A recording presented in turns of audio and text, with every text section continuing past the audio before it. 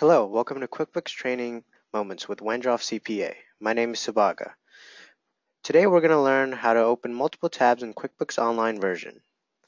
QuickBooks Online is a user-friendly software that allows you to access QuickBooks from any computer, anywhere, with any browser, as long as you have an internet connection.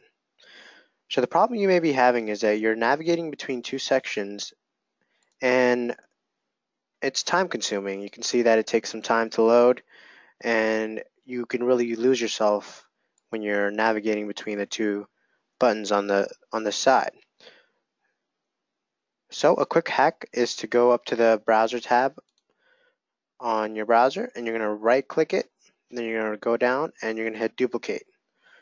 And you can do this as many times as you like. I like having multiple tabs open just because it helps me when I'm navigating between tabs. Say if I want to be in the banking app and at the same time I need to look up a vendor, I'll go to expenses and I'll be able to look up the vendor and at the same time come back and still be on that banking tab.